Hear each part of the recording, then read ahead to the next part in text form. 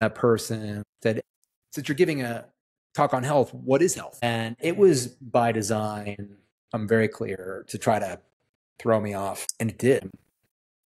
And I was so unsatisfied with my own answer. And I was like, gosh, this is my career. This is what I do. And I can't answer that quote unquote simple question. And it turns out that there is an entire philosophical world around this question that goes back to the time of Aristotle, pondering this deep question of, what does it mean to be healthy? Oftentimes intermixed with medicine, right? Because that's like trying to heal the issue.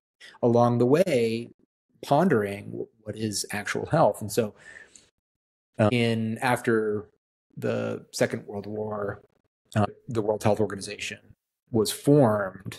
That at that time, they brought together constituents from different countries to have representation there and say, okay, let's start with what health is, and let's provide a definition. And there, of course, had been definitions previous to this, but they said, we're going to now establish the definition. And it was basically, health is complete physical, mental, and emotional well-being. And that idea, complete, threw people off. What it made it feel is that nobody's healthy, and it's just an aspiration, right? Because who can say that you have complete physical, mental, social well-being?